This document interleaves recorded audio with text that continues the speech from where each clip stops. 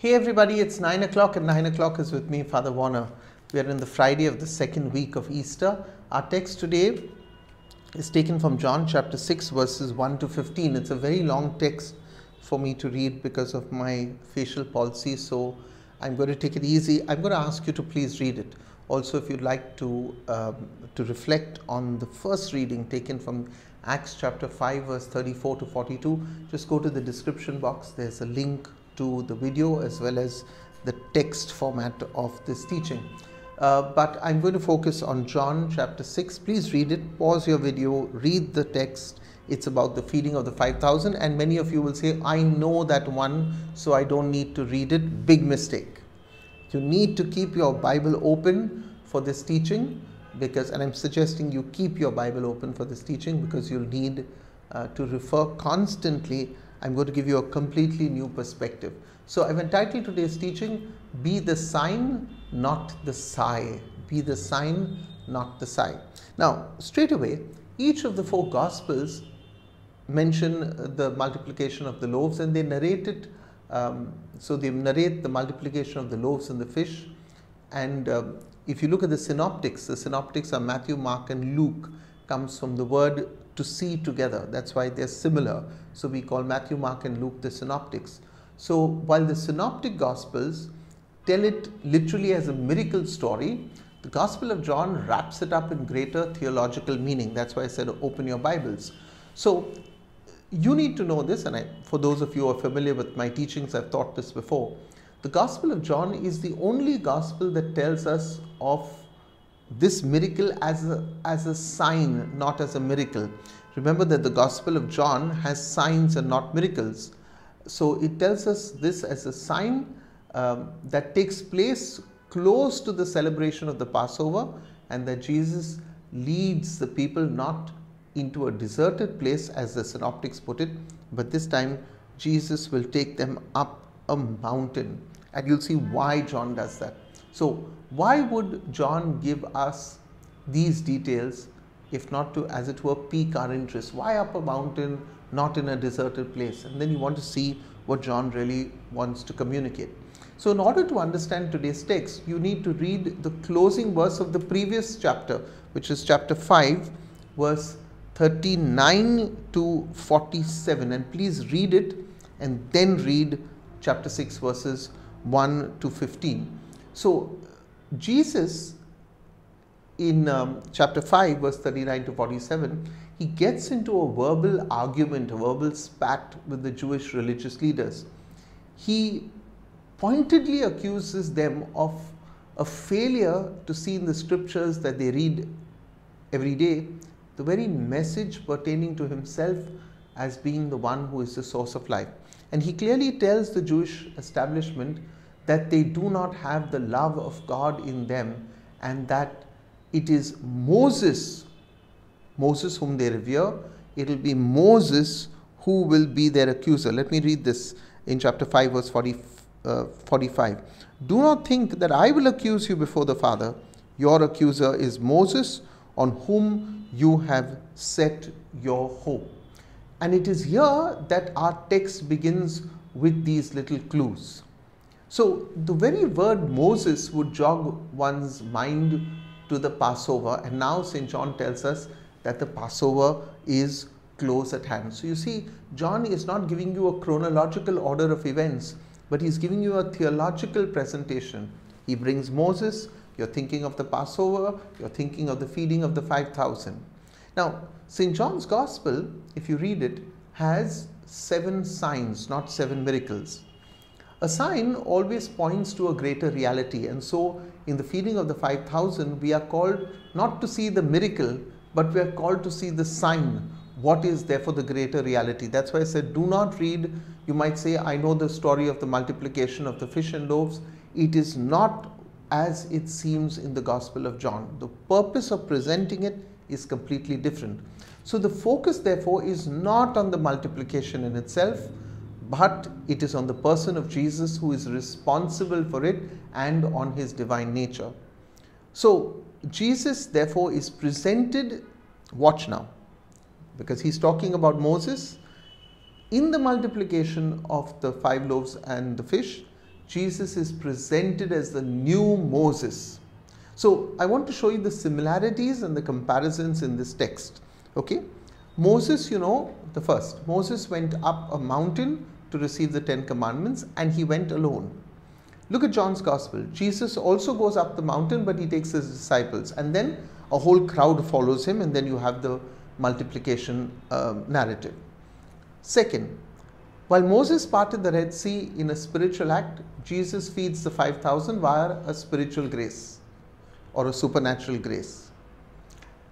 Number 3, Jesus tests the disciples in today's gospel. We read this in John. Look at your Bibles, if it's open, it should be John chapter 6. He said this to test them.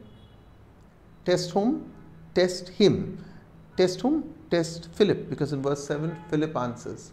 So in Exodus chapter 16 verse 4, God tells Moses that he will rain bread from heaven for you each day, and the people shall go out and gather enough for that day. And God says this, in that way I will test them whether they will follow my instructions or not. So in both the feeding of the 5,000 with Moses, there is a testing. See the similarities here. Number 4, the fourth similarity. In the Gospel of John, Jesus asked the disciples to collect the scraps. Now go to Exodus chapter 16 verse 19. Yeah, it is referring to the scraps. Moses says to the people, let no one leave any of it over until morning. The fifth similarity.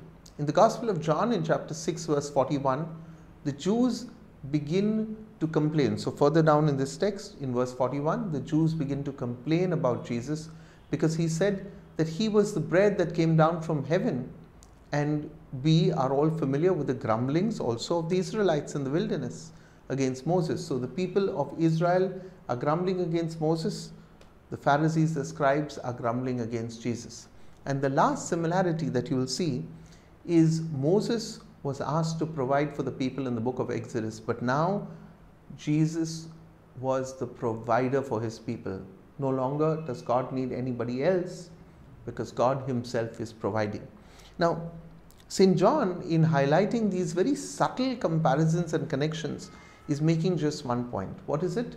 Jesus is the new Moses, and if the Jewish authorities, as he says in chapter 5 verse 39, if you really knew your scriptures, they really believed Moses, they would have also believed Jesus, for Moses wrote about Jesus. Read chapter 5 verse 46 very clearly. He said, if you believed Moses, you would believe me, for he wrote about me. But if you do not believe what he wrote, how will you believe what I say? In short, Jesus says, you have never read his works, you have never believed what he said. Therefore, when I do all these miracles that can show you exactly the similarities between me and Moses, you will reject even that. Yet, my dear friends, while the religious leaders could not see the truth, who sees the truth? It is the people who saw the sign. We know this in chapter 6 verse 14. They saw the sign. They joined all the dots together and they made the connections, and they remembered Moses who fed the people in the wilderness just as Jesus did. So we are told in scripture that they begin to say, this indeed is, watch what they call him, this indeed is the prophet who is to come into the world. And then at the end of it, the scripture tells us that they wanted to take him by force. When Jesus realized that they were about to come and take him by force to make him king, verse 15 of chapter 6, while these, he went away from them. You know, sadly, while they stood ahead above in their recognition of who Jesus was, sadly, the people were enamored by the bread they ate, and they failed to see the meaning of the sign that Jesus was greater than Moses and that he is God. And sadly, perhaps we too see only the signs in our life, and we fail to see the God behind our blessings. So my dear friends, while we have a clear understanding into the deeper theological meaning of what the Gospel of John intended to convey, there's also something that we can take away pastorally and practically. And I want to focus on just one takeaway. I always like that you leave with one thought, not just, a lot of intellectual thinking. Some of you may like these videos because I give you new scriptural insights like I've done today. Some of you also need something to fill your soul in a very simple way. So this is what I want to leave you with. You know, when faced with a challenge, Philip and Andrew both, what did they do? Oh, how are we going to feed all these people? They threw their hands up in this despair. Why? Because both Philip and Andrew saw a problem. They saw a problem. Now, what does Philip do? Philip does a mathematical calculation to arrive at the fact that even the 6 months of financial reserves that they had tucked under their belt would barely buy each one a small piece of bread, let alone where they would get it from, because they were up on a mountain. Where are they going to go? There were no shops. But Philip is so smart. He's done a calculation and he says 6 months of what we have divided by so many people, everybody's going to get a small piece. Andrew, while identifying a little boy with 5 barley loaves and 2 fish, throws up his hands also in despair. Yeah, what do we have? Oh, we got just 5 barley loaves, 2 fish, what are we going to do? So Philip and Andrew see a problem. What does Jesus see? He sees a hungry crowd that needs to be fed. You know, I want to say this with great regret, and I say this with great regret. The church too has come to respond to the poverty and hunger around us the same way that Philip and Andrew did, that it is a problem. Make no mistake, while we cannot eradicate world poverty, we can make a difference to one person's life, and that begins when we stop throwing our hands up while we sigh rather than lend our hands to bringing about a smile. Here I want to talk about Lenny and Nadia Soares. This is one of the organizations I support. A lay couple, 2 children of their own, decide to open a house, not an orphanage, but a home for children. Children who would never stand a chance in the real world, bring them up, look after them. They don't stand and say, oh, what are we going to do? I know today parents, and with no disrespect to anybody, but couples today say, oh, we can't handle 1 child. And here we have some 12, 13 children in the home, being looked after, being loved, being cared for. Thanks to also your kind donations, and I hope you would be kinder after this teaching and not throw your hands up, but give whatever you can. But this is the attitude we need to have. We can't just be throwing our hands up every time, you know, we say, oh, I can't deal with this. No, we have to find a solution. And sadly, too much of this is going on in the church. Having said that, I want to say a word of great appreciation to Bishop Percival Fernandez, now I think in his early 80s or mid 80s, who stays at Goregaon Seminary. You know, many years ago, and I want to share this with you, those of you in the Bombay Diocese, you need to know this. Those in other dioceses, you need to learn from what he has done. Bishop Percy was at St. John's Medical. I think he was the administrative director of the entire medical college for many years. He came back, he was made auxiliary bishop. One of the things he did was to set up a fund. You know, he noticed that Catholics are running around in Bombay when they need medical assistance to Mount Mary's, to Mahim Church, and then you go to the parish priest, he gives you letters, you go to 10 other parishes, you get some little money here, little money there. And he said, why are we making our Catholics run all over? And single-handedly, he does all his administrative work himself. He washes his own car, he writes his own letters. He wrote thousands of letters to people in Bombay saying, I want to start a fund. He has collected a sizable amount of money, and I want to tell you how it works, because I think this is the best kept secret. I must write an article. Yeah, so many lay people in Bombay do not have an idea about this. The fund is a very simple thing. You have a medical emergency, you go to your parish priest, bring a letter from the hospital that says this is the medical emergency, this is the cost, or bring the bill. Write a covering letter that says to the parish priest, this is my financial situation at home, this is the struggles we are facing. Maybe we have 3 lakhs in the bank, but if we remove all that money, we'll have nothing to live on. So here's the honest truth. The surgery costs 2 lakhs, 3 lakhs, 10 lakhs, whatever the case may be. Give it to the parish priest. The parish priest, now listen to this. The parish priest will take it to a committee, should take it to a committee. They will check the papers, and the idea was that immediately, not you come after 1 week, you come after 1 month, immediately sanctions a sum of money. Now here's the beautiful thing. Supposing as a parish priest, I give 1 lakh.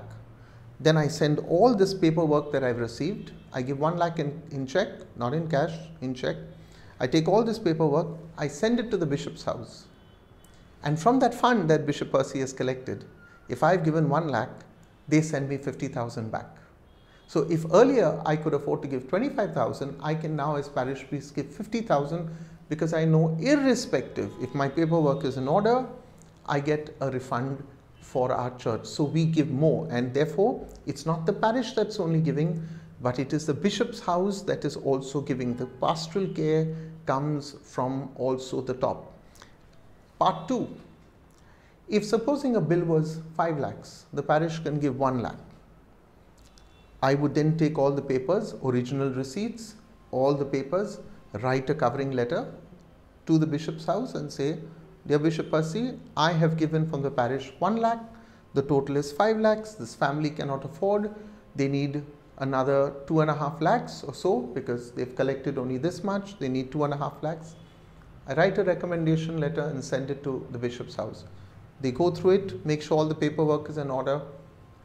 I know that in 2 cases, they sanctioned more than 5 lakhs each. Now, of course, remember that they are distributing money the whole year through, so those days of giving those very large amounts have gone, but they give. Even quite recently, somebody I know got 1.5 lakh because I intervened. And here's the strange thing, I intervened and I wrote that they approached their own parish did not give it, so I am intervening on behalf of this family, and the bishop's house still give the money. So when you are told this lie, that the church is not giving, the church doesn't care, ask the person, have you gone and approached the church with the right documents? Yeah, because if you come with a look of sadness on your face and no paperwork, I can't assist you. I can assist you if you are a Catholic, if you are from the Archdiocese of Bombay, please listen to that. If I'm a Catholic, if I'm in an Archdiocese, you'll say, "Father, are we not giving non-Catholics?" St. Michael's, Mount Mary's, all help people, but this fund is for Catholics only. So coming back, there are 2 choices. I throw my hands up and say I can't do anything, or you become a Bishop Percy. And I've taken this trouble to explain this to you because I believe this is sometimes the best kept secret. Because a lot of people, I hope I've not got anything technically wrong. I sometimes get hauled over the coals by my own priests because I made a technical mistake. Yeah, I think sometimes they forget to see my intention. Not making an excuse for the fact that I should not be technically right also, but the intention is to communicate that we as a church cannot throw our hands up, because there are people, we have a choice of making a difference. Bishop Percy has made a huge difference, and God bless him. I cannot say this again and again.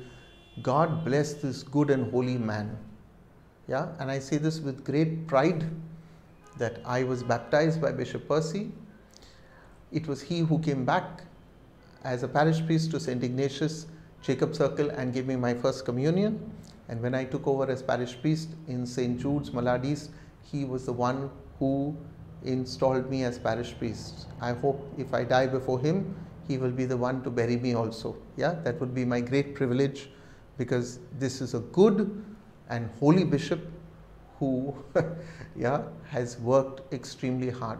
And if one bishop can make such a huge difference, imagine how every priest, every nun, and all of you as lay people can make a difference. The fact is, we don't want to. We want to curse the darkness, but we do not want to light a candle. And Jesus shows us the way. He tells Andrew and Philip, stop throwing your hands up. What do you have? At least come to me with what you have.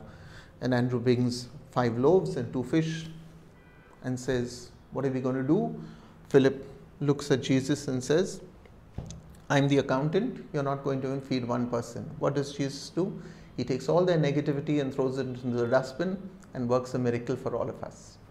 Believe in Jesus Christ. Thank you. I hope I didn't lecture you more than I should. Don't forget to like this video and share it with your friends, and share the good news of the love of the church in Bombay for the poorest of the poor. We love the church, we love our poor.